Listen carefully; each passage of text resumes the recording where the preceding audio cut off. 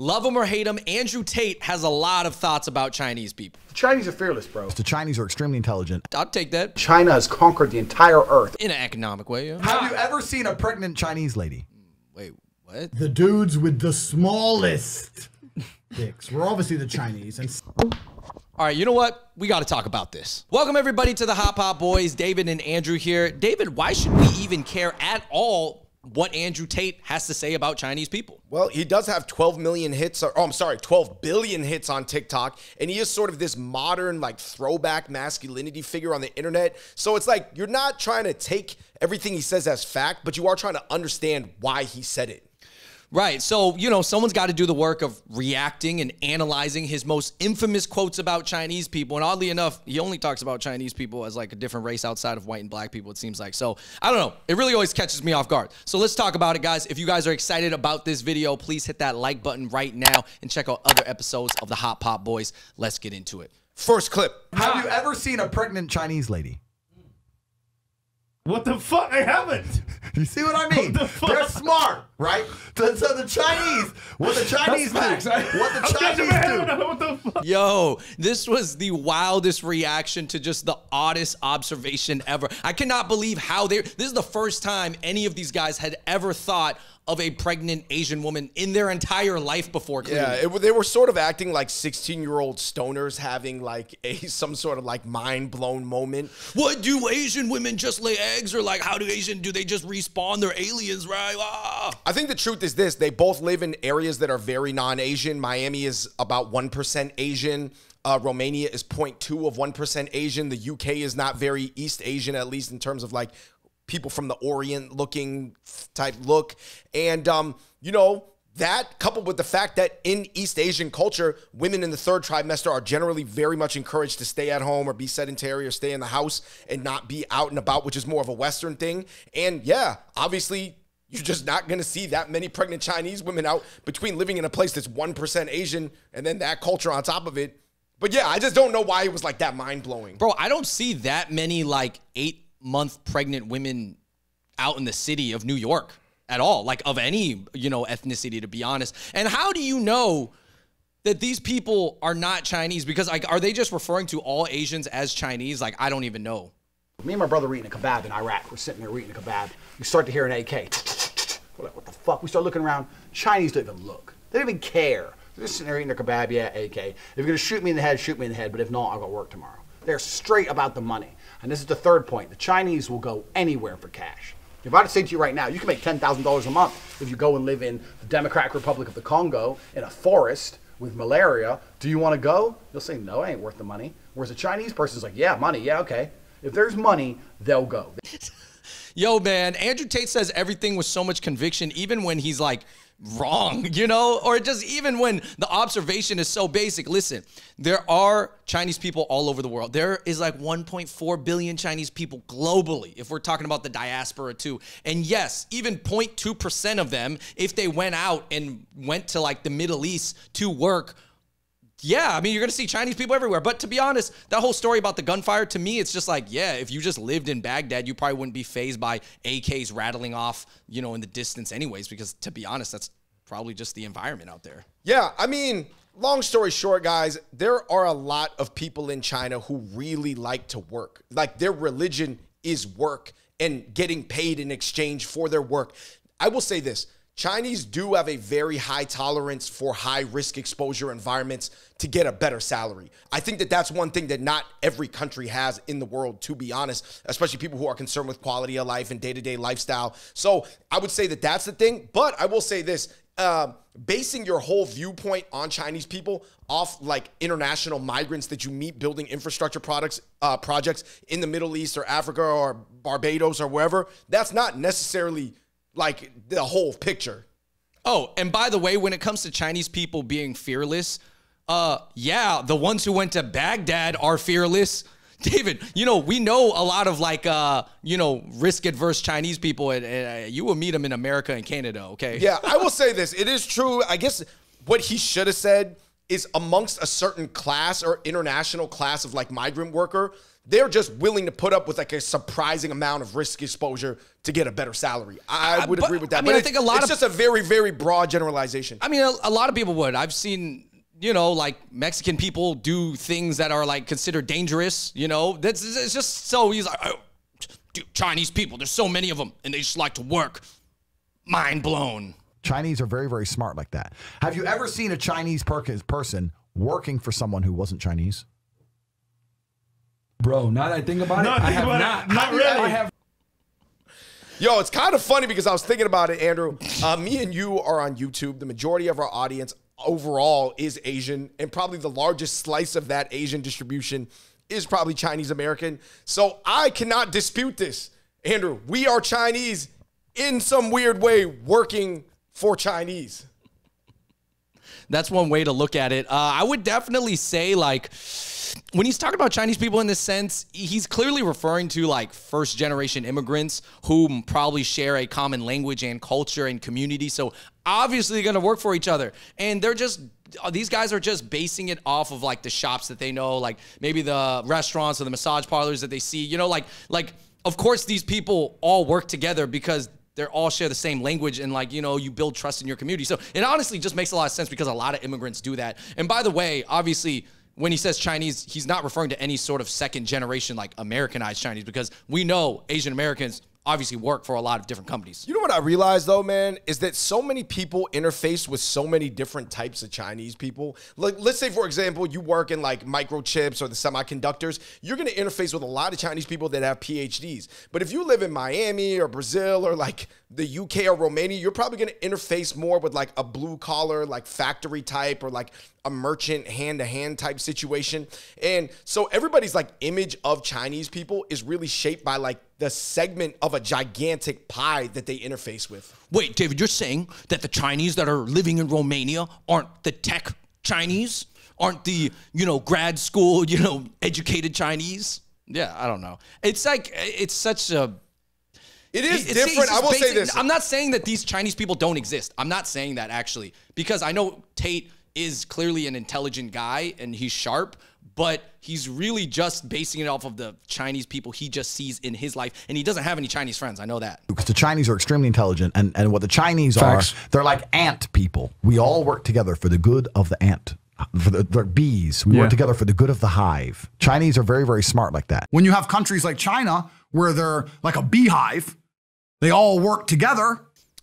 Basically, Andrew Tate had a colorful way of just saying that Chinese have a collectivist mindset. And this is something that like a lot of social scientists have been saying for years. Well, East Asia in general is way more collectivist, and it's due to Confucianism, and it's due to this, and it's due to that.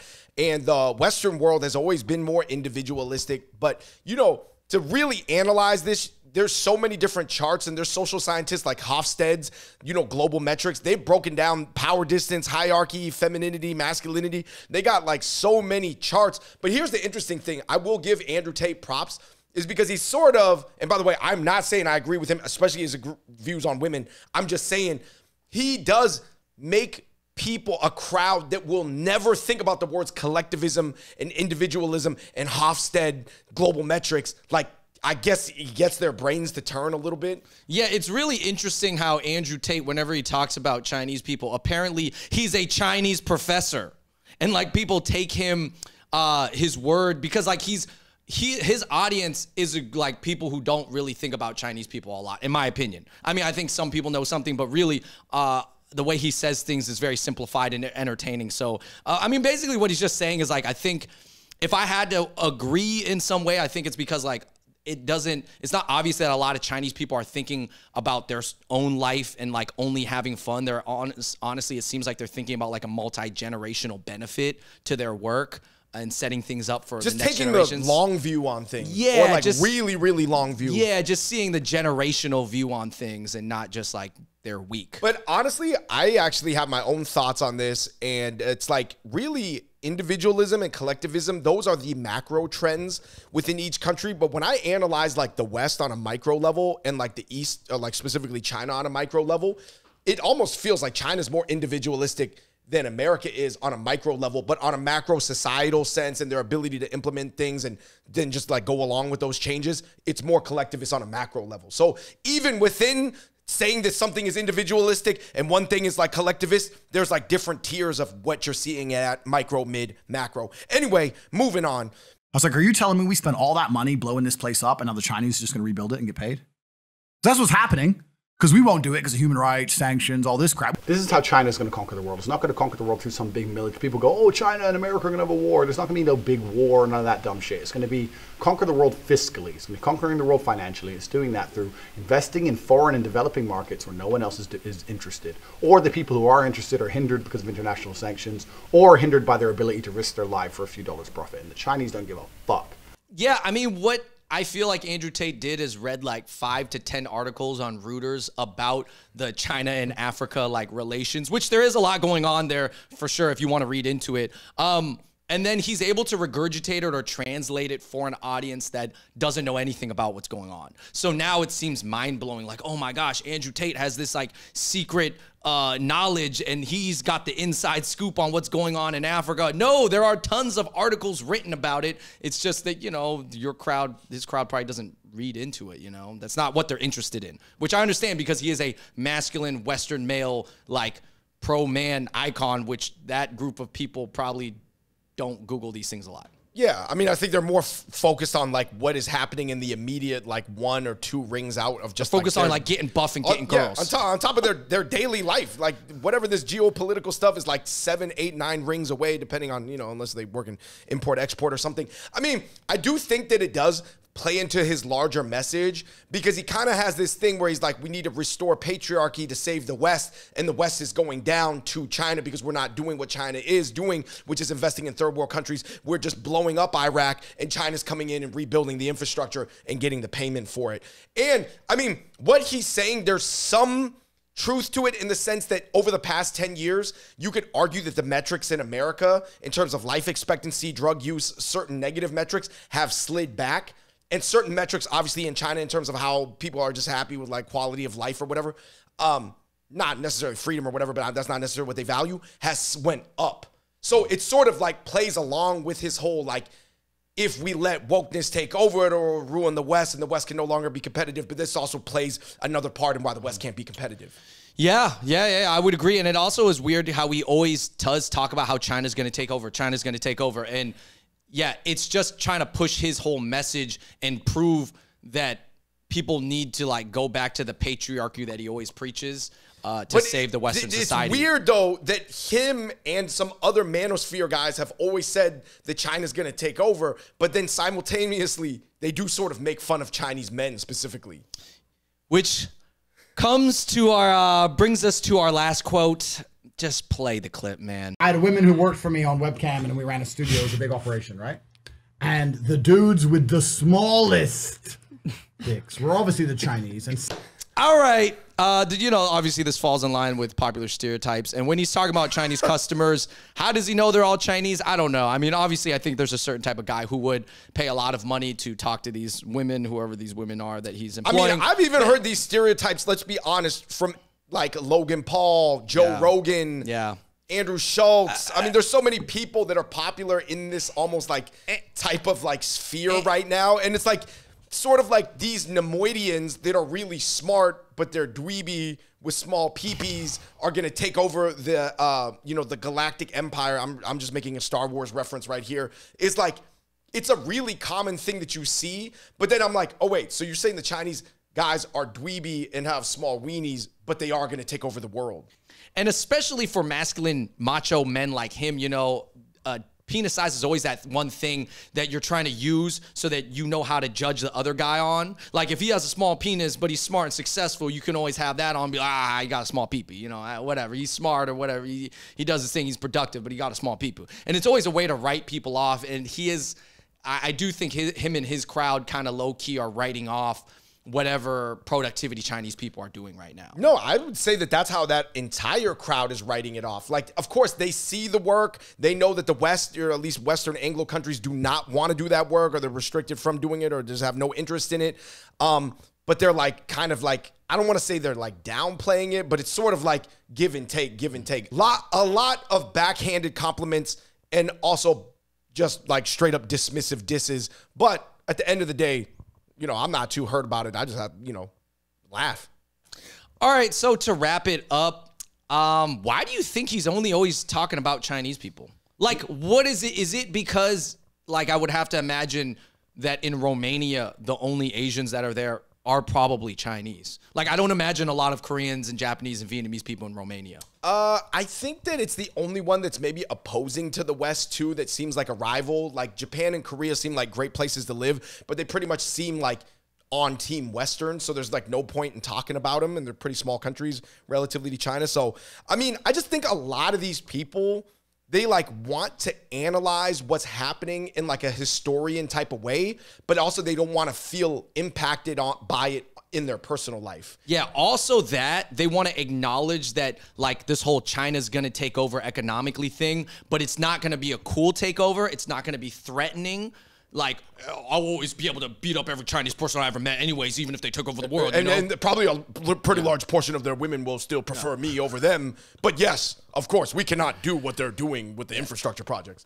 And they'll always joke about it and acknowledge it, but they'll never really do a lot of research into Chinese people. They'll never have a Chinese friend to like bounce these ideas back and forth about. They'll just be like, yeah, I read some articles and I saw some Chinese people with my own eyes, and these are the conclusions I came up with. Long story short, I think two things really strike me. I would say that it's always interesting to see these like smart blue collar self-taught philosopher bros like make snap judgments on Chinese people. I remember Logan Paul one time was like, yeah, I noticed a lot of Asian dudes are like kind of feminine, but then they don't really drink cow's milk in Asia. They only drink soy milk. Soy milk produces estrogen. That's why Asian dudes are feminine to me. And yo, he thought he figured it out. Yeah, he solved it. He was like, dude, Asian guys, I figured it out. Stop drinking soy milk. Yeah, it's like, yeah, trust me. It's like, it's because we got to all get along with each other. I think that, you know, the smart bro, quick snap judgments is one thing that always like strikes me as like hilarious, because the, you know, the conviction that they say that they know everything with, even though I get where they're coming from, because they're just making a quick read based on like a generalization that sounds like true-ish. That's why it goes viral. Number two, I will say this, Andrew, sample size. If you never got the reps and the reps are not like distributed all across the plot chart, you do not have a full accurate assessment. You only have a read of what you're looking at. It's a little bit like the eight blind wise men, Andrew, who are taught to say, yo, go feel up this elephant and tell me what an elephant is. And one guy's like, yeah, it's just a big floppy ear. And one guy's like, I don't know, it's just like a tusk. And the other guy's like, I don't know, it's just a heavy foot. They're all wise men, so they have good brains, or quick brains at least, but they're just like, they don't have the full picture.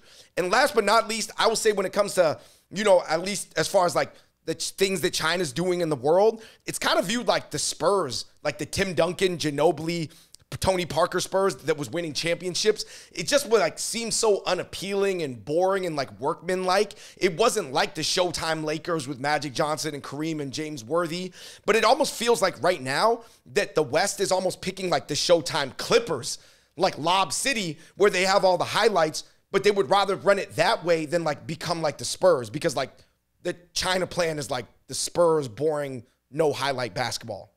And that's why everybody wants to be the Warriors. Right. Because it looks like they got both. My final takeaway is just that Andrew Tate is this like kickboxer who's rich that now lives like a drug lord in a foreign country.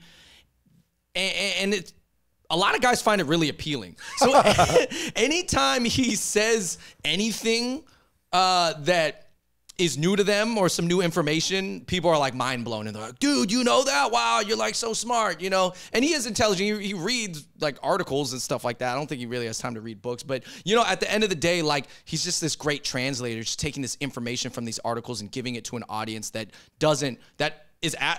sees him like an aspirational prophet almost, you know? It's very interesting. And then also I think for a lot of people out there wondering like, hey guys, why should we even care what Andrew Tate or any of these guys think about Asian guys and Chinese people at all? Like, who cares about these guys? And I think it's because I don't want to live in a bubble, you know? Like, these people are very much the voices of a lot of Americans, a lot of Western men, and a lot of men globally. Like, low key though, low key. Yeah. Low key, but he's high key. Dude, these guys, like a lot of men listen to these guys.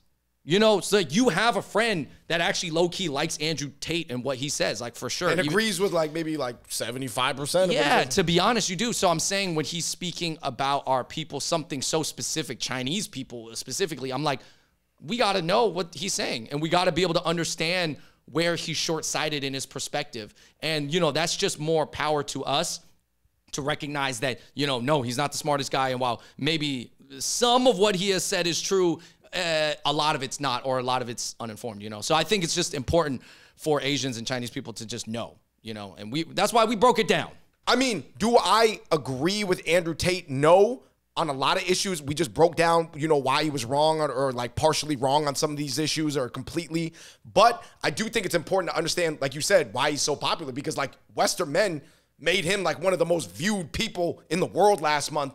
And it's just one guy, like just saying things in a passionate way, whether he's like fully knows what he's talking about or not.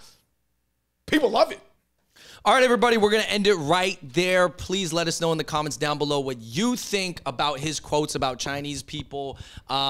Just let us know what you think, and let us know what you think about Andrew Tate overall, because, you know, we're not just doing this for views. Guys, we're doing this because he's literally, Chinese people is the only ethnicity of people he actually specifically addresses. It's like, apparently Chinese people are very like relevant to his life, or he's seen a lot, or it sticks with him. God, I don't know. You could take that as a compliment maybe that, you know, Chinese people own space in his mind, okay? They're rent free in his head. All right, guys. So thank you so much for watching the Hot Pot Boys, and until next time, we out. Peace.